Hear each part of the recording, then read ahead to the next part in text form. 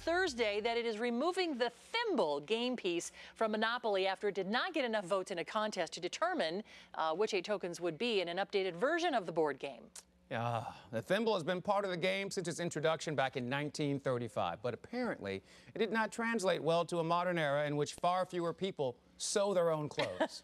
Cody Stark is standing by with his own unique way of saying goodbye to the thimble. I'm sorry, I'm just a little emotional. Hold it together, because if you start, I'm going to start. Hey, Thimble. What up, baby? It's been fun. It really has. We've shared some really special moments over the years. Pass and go, not pass and go. Right. Going directly to jail. Remember that time? Coming so close to landing on Park Place that we can taste it. Yes. But Thimble, those days are over. It's not you. It's us. We just don't get each other anymore. Back in the day, you made sense. People actually sewed things. But people change, Thimble. Now you know when a kid pulls it out of the box, they have no idea what's going on. Is it a cup? Is it some sort of weird helmet for their little finger? They don't know. They don't know. Thimble, please don't cry. This is for the best. We need to take a chance on a trinket that's more relevant to the youth of today.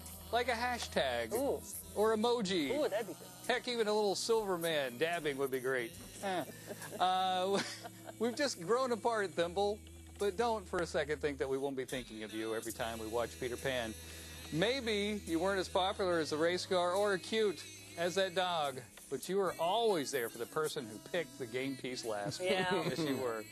So again, Thimble, on behalf of the whole board community, excuse me, chest, goodbye.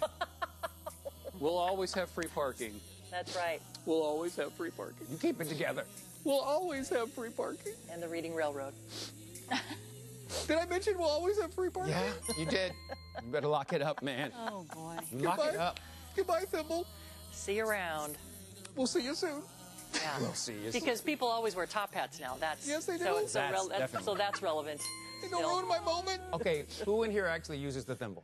Well, I have been sewing since I was 12, and I don't even use a thimble. You don't even? No, but Lisa it would said come she in would always. handy, you know, because it really is meant to, you know, protect your thumb or your index finger from sewing when you're using a needle. Just it does come in discarded. handy. They just discarded it. Thimble just on the ground. That's just disrespectful. That's In Grandma's sewing box everywhere.